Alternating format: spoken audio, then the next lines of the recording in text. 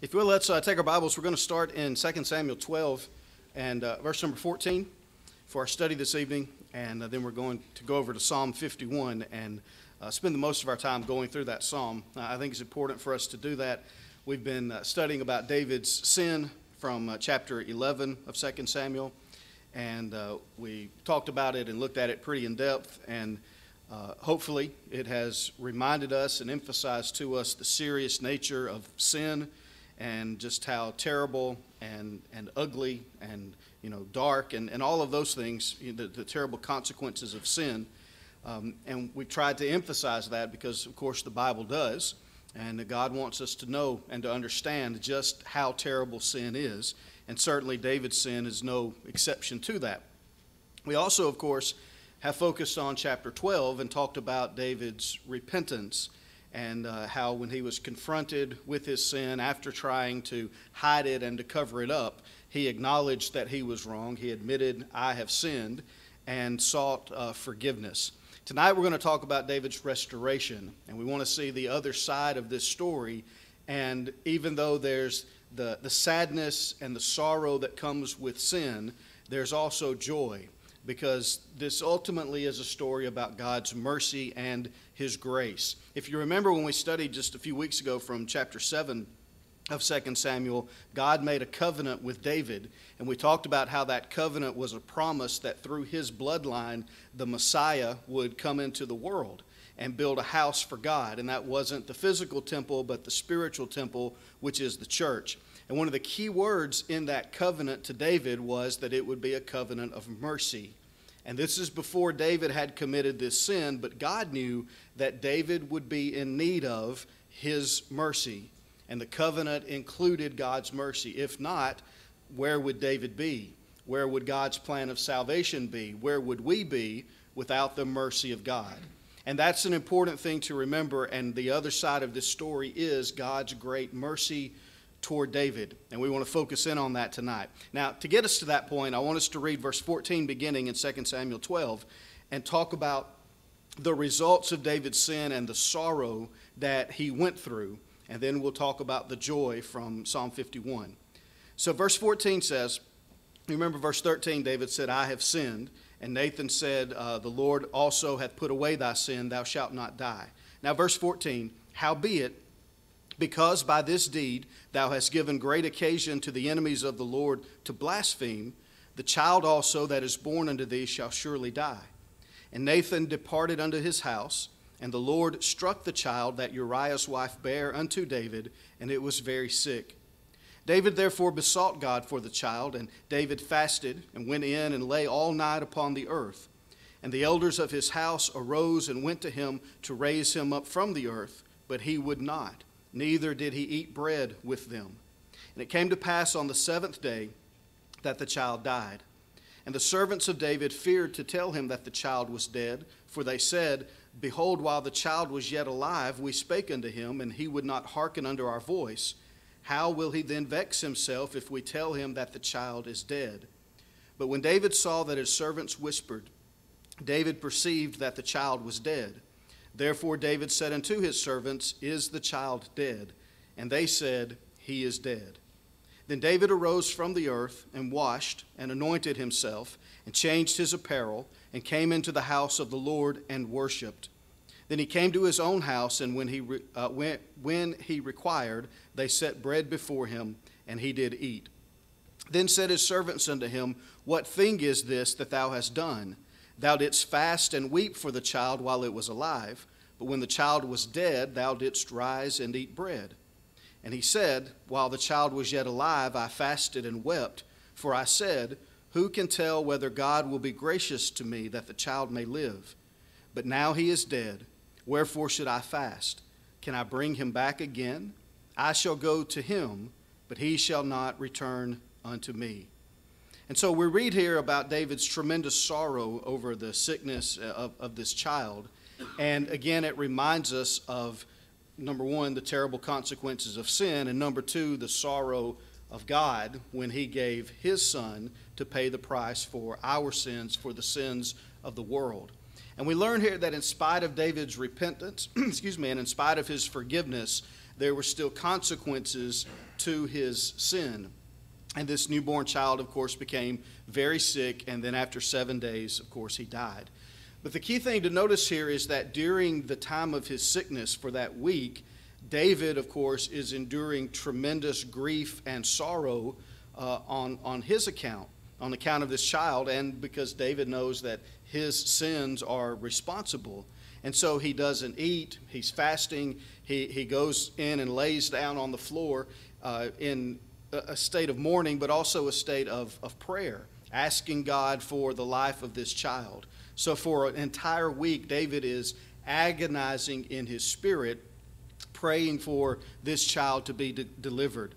And he does this because he said, who knows if the Lord will be gracious unto me. So David understood the grace of God, and that as long as there is life, there is hope, and there's hope because of God's grace. And of course, God didn't spare the life of this child. He died, but it didn't cause David to doubt the grace of God. And so once the child had died, David arose and he cleaned himself.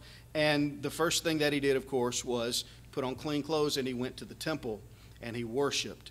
So David didn't turn from God because of these bad things that had happened. He recognized his role and his responsibility and his sins, and he also recognized the justice of God. And so David still trusted in God, he worshiped God, and he also had the proper understanding of death. He knew that his child, his infant son, had died, but he knew where that child had gone. It had gone to be with the Lord. And David understood that he couldn't bring him back from the dead, but he could go to where that child was. David could live his life in such a way that when he died, he would also go to be with the Lord, and he could be reunited with his son.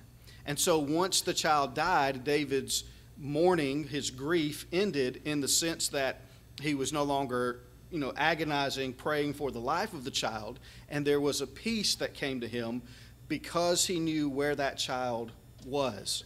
And I want us to remember that for a couple of reasons. Number one, of course, because it reminds us that everybody who is looking at David says he's got this backwards. You're supposed to be, eating while the child's alive because he's alive. And so maybe he's going to get better and everything is okay. And then when the child dies, that's when you fast and you weep and you mourn. So David was doing exactly the opposite. When the Bible talks about Christians who have hope when it comes to death, and we face death differently than the world does, this is a perfect picture of that. David had the right understanding. He agonized when the child was alive and there was hope, and then there was a peace when the child died. And it's that way for us as well. We know our loved ones who are Christians, when they leave us, we know where they've gone. And we also know that they're in a place where there is perfect peace and security and love and all the blessings of God because they're with Him. And we know that we can be with them again. Now, there's two important things here.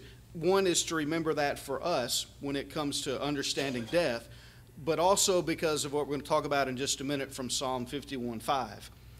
Even though this child died because of David's sin, David didn't say that child was gone to hell. He didn't believe that that child inherited the guilt of his sin, or that child had been born inheriting the sin of Adam. That child was safe, and it went to be with the Lord, and David could be reunited with him. And we're going to come back to that. But also, what we need to remember from this is that David knew, number one, that the child had gone to be with the Lord, and number two, that he, David, could go to be with the Lord. This shows us that David understood the forgiveness of sins. Even though he'd committed, there was lust in his heart, there was covetousness after his neighbor's wife, he committed adultery and then committed murder. Even though he'd done those terrible things, David said, I can go to him. He knew that he could be forgiven of those sins and that when he died, he could go to heaven. There was no question about it. Even though he'd done terrible things that were wrong, he accepted the grace of God and recognized God's forgiveness. And we have to do the same. And so it's an important principle and one that we see demonstrated in the Psalms that we're going to look at tonight. So I want us to go to Psalm 51, and we read a few verses from it in our last study, and just to point out a couple things about the terrible nature of sin. But I want us to look at the other side of it tonight and to see the forgiveness and the hope and the joy that is found in this psalm. Even though it's sad and it's heartbreaking, there's also this promise of God. So before we do that, I want to real quick talk about verse number 5, which says, "Behold, I was shapen in iniquity, and in sin did my mother conceive me." This is the verse that the Calvinists used to try to teach us the doctrine of total hereditary depravity. They teach the idea and believe the idea that when Adam and Eve sinned in the Garden of Eden, that sin and the guilt of it is passed on to all human beings. Every one of us, when we're born inheriting that sin. So we're born sinners. We're totally depraved. We have a sinful nature. And the only way that a person can be saved from that is if God sends the Holy Spirit to perform a direct operation on our hearts to remove that sin so we can accept the gospel. And it becomes this whole system that they follow. I want to read just a couple of quotes to you from some of their writings just to make sure we understand. This is from the Augsburg Confession, written in 1530 A.D. It says, "After Adam's fall, all men begotten after the common course of nature are born with sin, condemning and bringing eternal death." The Presbyterian Confession of Faith says, "By this sin," which was eating the forbidden fruit, "they," Adam and Eve, our first parents, "fell from their original righteousness and so became dead in sin and wholly defiled in all the faculties and parts of soul and body. From this original corruption whereby we are utterly indisposed, disabled, and made opposite to all good, and wholly inclined to all evil." So we're completely opposite of everything that is good, and we're totally inclined to evil from the moment that we're born, or even conceived. They say even in the womb, this is how a baby is. So you can read, and the doctrines continue, Calvin's Institutes, and on down throughout history. Calvin made a statement in one of his writings, and this is a quote. He said, "There are some infants in hell not a span long." A span is the length from the end of your finger to your elbow. So a baby, not even as long as your arm, they're in hell because they believe this doctrine that we're born totally depraved. And so this doctrine is not a Bible doctrine, but they find verses that seem to say something similar to what they believe, take them out of their context to try to convince people that this is what the Bible teaches. And this is the verse. There are others, but this is the one that they go to more than any other. And especially in modern translations of this verse, the NIV and some others, for example, it's worded in such a way as though it almost says exactly what they believe. But the verse says, "Behold, I was shapen in iniquity, and in sin did my mother conceive me." And the best answer, to this verse is to very simply, I forget whoever first said this, but it illustrates, what the verse is saying. And that's this idea that if you're born in a cabbage patch, that doesn't make you a cabbage. This says, David says, "I was shapen, conceived in iniquity, and in sin did my mother conceive me." If he were conceived in iniquity and sin, that didn't make him a sinner. Maybe it meant that the action about his conception, there was something sinful about that. When you look at David's history, he was 10 generations from the sin of Tamar with Judah. That was a relationship that was sinful, and 10 generations, the Old Testament says for 10 generations you can't enter the temple and whatever. Well, David's the 10th generation. So there's a sense in which he was born in sin because of his heritage. But that didn't make him a sinner. The truth is what this verse is saying and what David is actually saying in the context, and if you just read the psalm, this is all that you would get from it. He's saying that his sin that he committed is so terrible that it's as if he's been a sinner from the moment he was conceived. His sin is so great that it covers and affects everything in his life.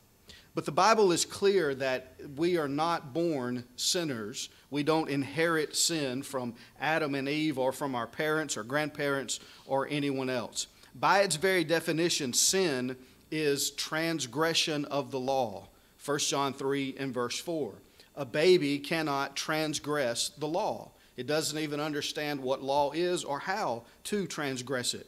James 4 and verse 17 talks about that if we don't live in harmony with what God says, then we're committing sin. And again, children, babies, infants don't know how to do that. Zechariah 12 and verse 1 teaches us that God formeth the spirit within man. God is the one who creates the spirit in man, and he doesn't create something that is sinful. Acts 17:29 teaches that we are the offspring of God. That was Paul's sermon in Athens. Matthew 18 and verse 3, you remember that Jesus said, except you be converted and become as little children, ye shall not enter into the kingdom of heaven. So was Jesus saying that we have to become like little demons, little evil, sinful creatures? Of course not. Children are innocent and pure, and that's how we have to be in order to come into the kingdom. Ezekiel 18 verses 19 and 20 tells us, the soul that sinneth, it shall die. The son shall not bear the iniquity of the father, neither shall the father bear the iniquity of the son. So we're all individually responsible for our sins. In 2 Corinthians 5 and verse 10, we're told, for we must all appear before the judgment seat of Christ, that every man may receive the things done in his body, according to that he hath done, whether it be good or bad. So every man will receive what he has done in his body, not what Adam did in his, or Eve in hers, or our parents did, but what we have done. And that's the teaching of Scripture. It's up to us to decide whether we're saved or lost. The choices we make and the decisions we make, we are the ones who determine our eternal destiny. So this verse, Psalm 51:5, whatever it teaches, it doesn't teach that David was born in sin, born inheriting sin from Adam and Eve. And so again, David is, Paul talked about that he was the chief of sinners. Well, that doesn't mean that Paul's sin was greater than anyone else's. He was using it for emphasis to talk about how he understood his sins. And that's the same thing that David is doing here. We could all look at our lives and say that we're the chief of sinners and that our sins are so bad that it's as if we were born in sin. That's the principle that we're supposed to learn. That's how terrible sin truly is. And so that's what David is really saying in this verse. Now, to see that, we're going to look at it in its context by reading the psalm. So let's start back in verse 1, and let's talk about the restoration that David was pleading for and just how merciful and gracious God was to him. So verse 1, he says, have mercy upon me, O God, according to thy loving kindness, according unto the multitude of thy tender mercies, blot out my transgressions. Wash me thoroughly from mine iniquity, and cleanse me from my sin. So when the psalm begins, David is begging for God's mercy. And we need, to recognize and to understand that David has acknowledged that what he did was wrong, that it was terrible, it was a sin against God, and there was no excuse for it. And he didn't make any excuses, and he didn't blame it on someone else. He didn't try to shift the focus to someone else. He said, it's my fault. I did this, I was wrong, and now he's pleading God's mercy. So he recognized his need for God, and we, of course, need to understand that. David was the king of Israel, but there was nothing that he could do with his power as king. He couldn't issue a royal decree that took away his sin. David had money and wealth and material possessions, but he couldn't have enough to buy the forgiveness of his sin.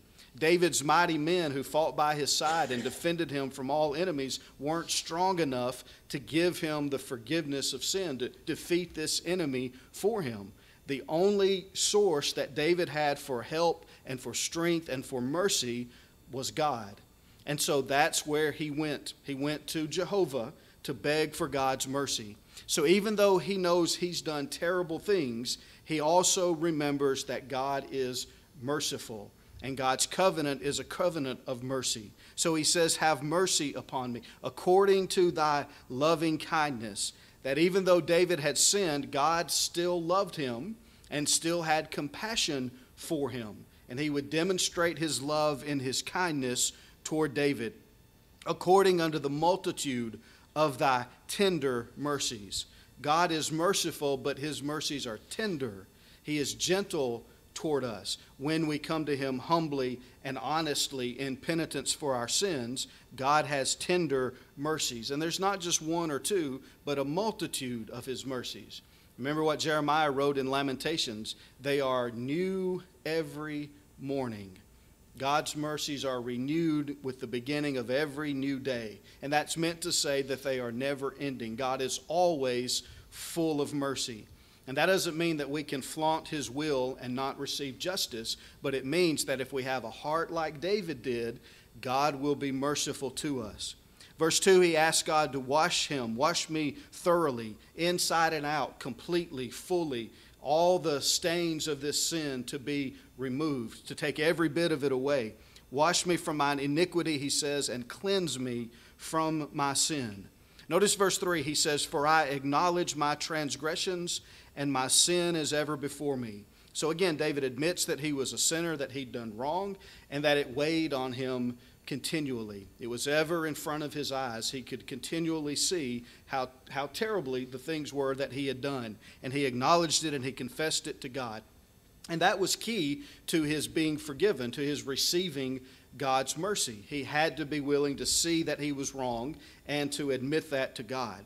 Then verse 4 says, against thee only have I sinned, and done this evil in thy sight, that thou mightest be justified when thou speakest, and be clear when thou judgest. And then he says, behold, I was shapen in iniquity, and in sin did my mother conceive me. So notice how those two verses go together.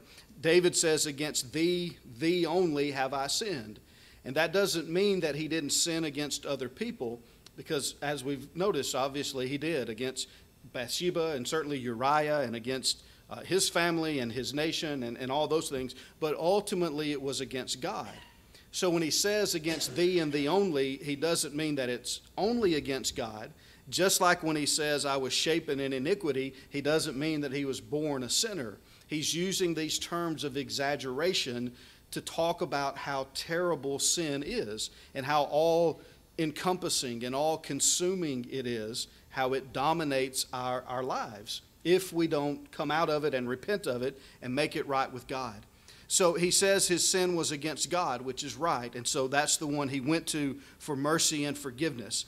He says that thou mightest be justified when thou speakest, and be clear when thou judgest. So when you condemn me, God, it's the right thing to do because I have sinned, and I'm acknowledging my sin, and that your will is right and just and holy.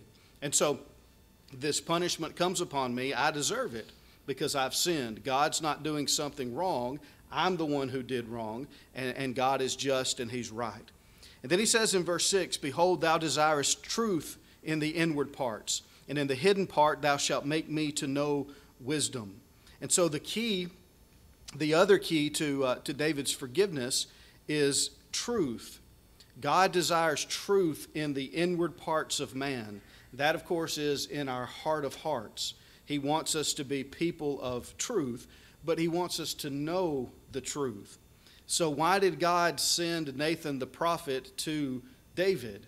He could have just, ignored it and said, we don't need to confront David and let him, go on thinking everything is okay. This is not going to be pretty. It's not pleasant to confront someone with their sins. God sent Nathan because he wants truth in the inward parts, and David was living a lie. He was living the lie that everything was okay in his life when he had sin that had not been confessed to God. And God wants truth, and so Nathan told him the truth. David heard and accepted the truth, and now he's letting that truth into his heart, which will change his heart and then change his actions. And that's how God's word always works. It's how the gospel works. We hear it and it comes into our hearts, and faith comes by hearing, and hearing by the word of God, Romans 10:17. So it's the hearing of God's word that creates faith. We have to let it in, but that truth will change us because it will change the way that we think, it will change the way that we feel, and of course it will change the way that we act. And that's what's happening to David. God's word is working in his heart. In the hidden part thou shalt make me to know wisdom. And again, that's what God was doing through his word, giving David wisdom in his heart that would guide his actions. So in verse 7, he asks God, "Purge me with hyssop, and I shall be clean. Wash me, and I shall be whiter than snow. Make me to hear joy and gladness, that the bones which thou hast broken may rejoice." So think about these things. First of all, he says, "Purge me with hyssop." Hyssop was a small plant that was used in various different ways in the Old Testament, and particularly in relation to the tabernacle. So in Exodus 12 and 22, when the Passover was being observed, you would dip the hyssop in the blood, and then you would use that to put it on the doorpost around the house. When the tabernacle was dedicated, when the priests were dedicated, you dipped the hyssop in the blood, and then you would sprinkle the blood on the people with that plant. So when he says to purge me with hyssop, he wants God to cover him with blood. And of course, the blood of bulls and goats can't take away sin. This is ultimately about the blood of Christ, but it hadn't come yet. But he's asking for forgiveness according to God's law for the day. So he says, "Purge me, and I shall be clean. Without shedding of blood, there's no remission." So David is pleading for the blood. "Wash me," he says, "and I shall be whiter than snow." Makes us think of Isaiah 1 and verse 18. "Though your sins be as scarlet, they shall be as white as snow. Though they be red like crimson, they shall be as wool." If God washes us, if God cleanses us, then our sins are completely removed and we're made absolutely pure. Nothing else has the power to take away our sins except for the blood of Christ. He says, "Make me to hear joy and gladness." And the key thing to notice here is when David says, "Make me to hear joy and gladness," gladness and joy, he has lost the ability to hear joy and gladness. There's no doubt joyful things happening around him, things that ought to make him glad, but there's no joy and there's no gladness in David's heart because there's sin in it. And as long as he tried to hide that sin and cover it up, even if he thought he'd gotten away with it, there was no joy in his life. He's now married to Bathsheba, newlyweds and whatever. There's no joy in that marriage because of the situation that's taken place and because of David's sin. And on you could go. Everything happening in his life, good or bad, he doesn't have joy and gladness because of his sin. And it does the same thing to us. As long as it's there, our conscience is, constantly bothered by it, and we can never have true joy and true gladness.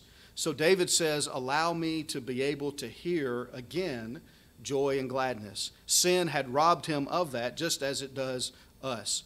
In verse 12, he says, "Restore unto me the joy of thy salvation." With salvation comes joy. And David had lost his joy.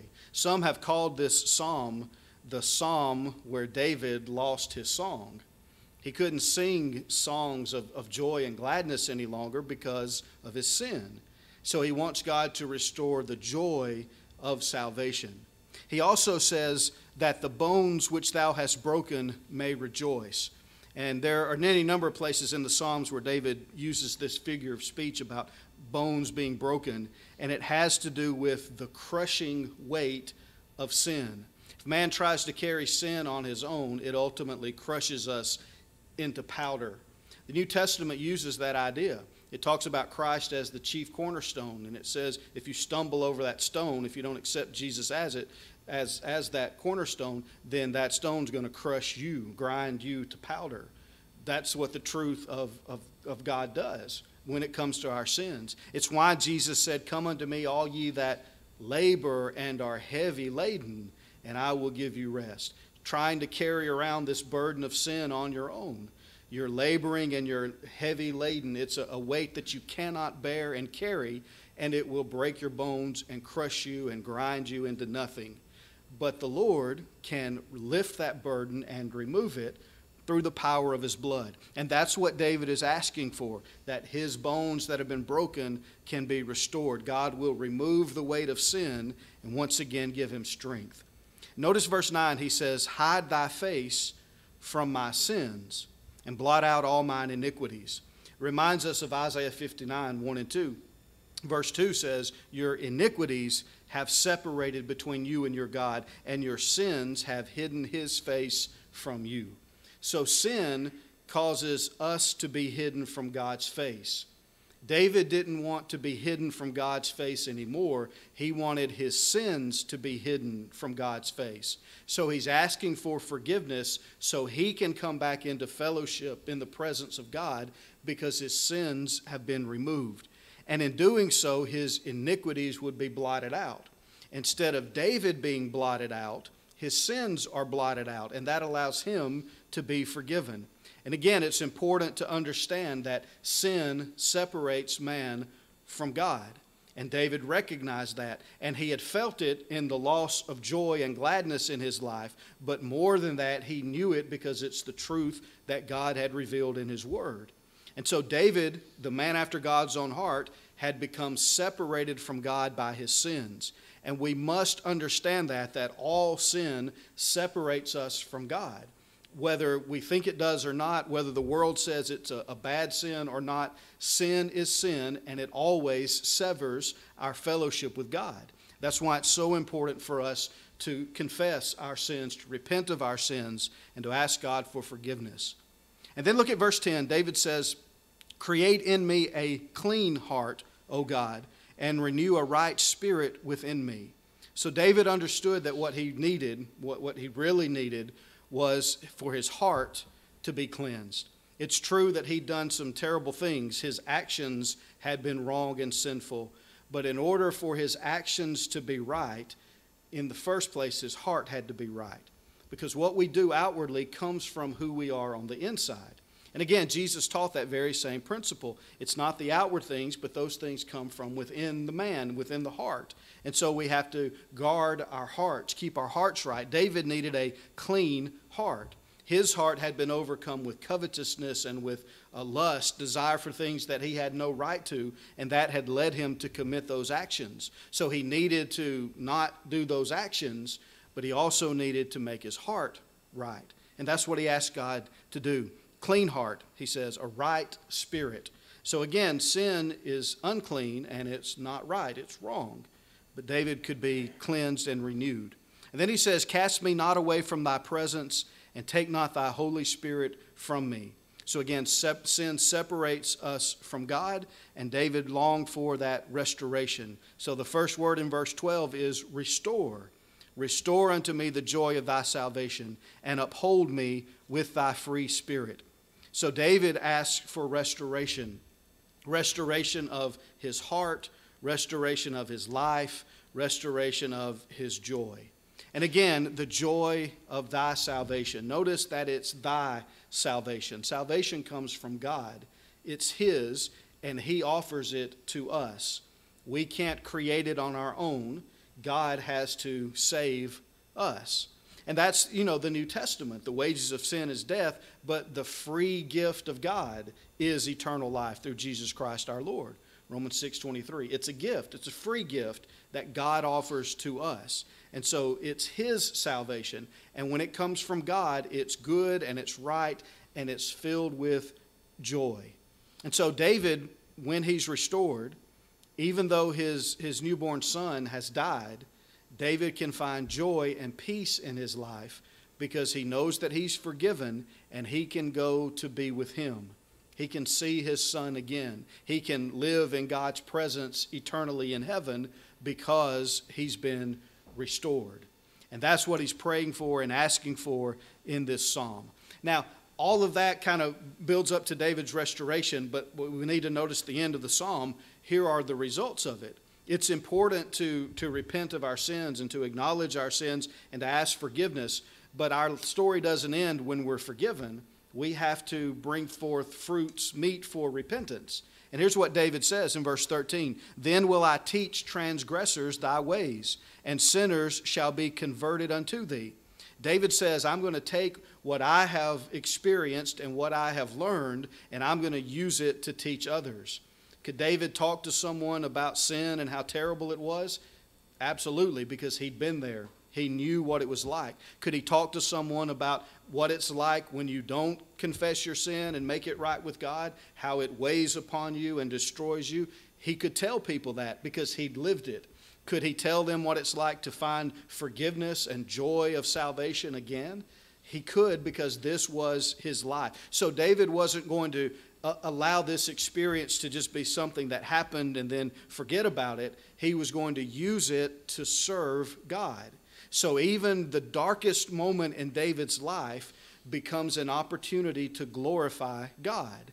He's going to use what he's been through and what he's experienced to teach others about what God did for him and just how merciful and gracious God is.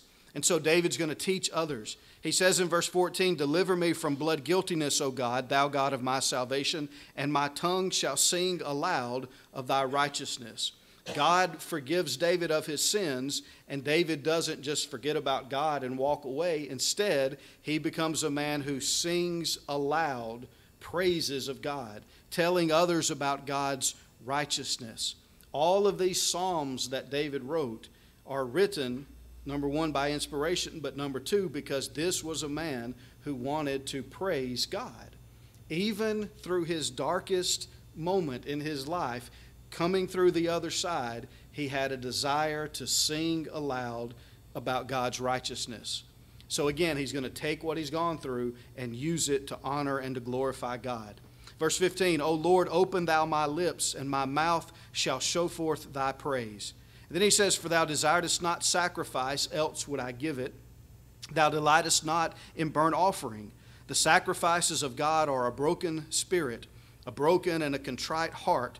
O God, thou wilt not despise." And so David says, I understand that it's not just about the outward ritual, it's about what's in the heart.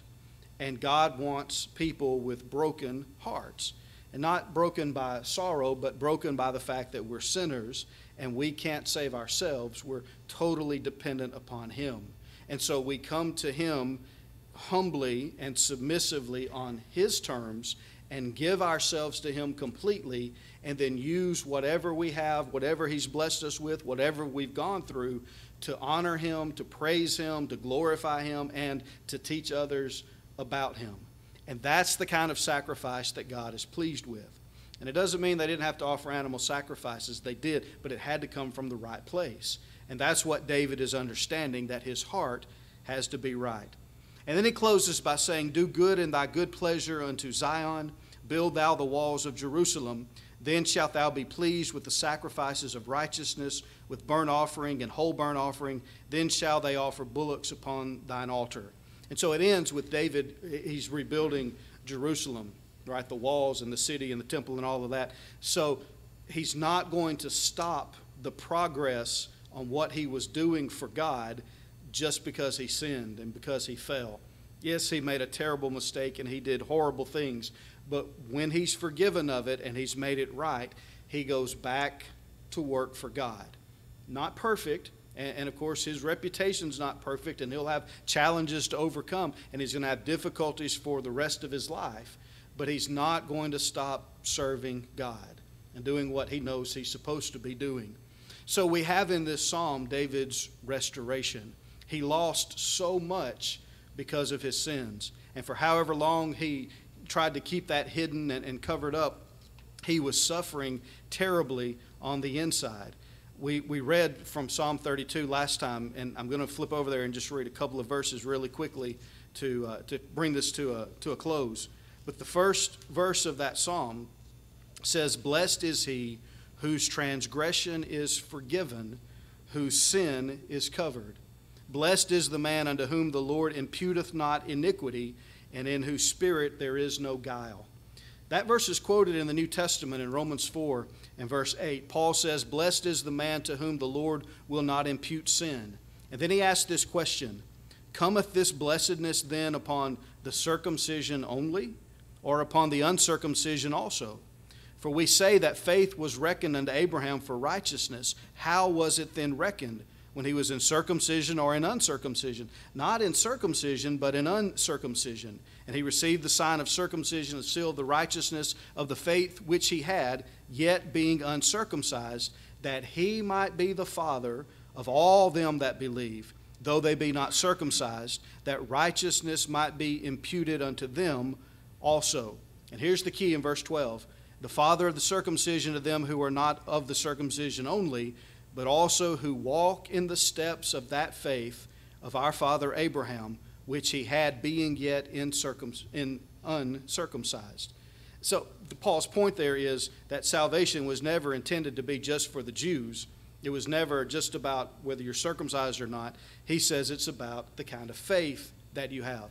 God does not impute sin to people who have faith like that of Abraham. What was the faith of Abraham? Well, it was the kind of faith that when God said, leave your home and go to a place that I will show you, Abraham packed up and left. Had no idea where he was going, but he was going to go until God said stop. It's the kind of faith that when God says, take the son of promise up to the mountain and kill him, Abraham saddled his donkey and got his son, and he went up the mountain, ready to, drew the knife, ready to take Isaac's life. Why? Because he trusted God. That kind of faith is what allows us to have our sins forgiven.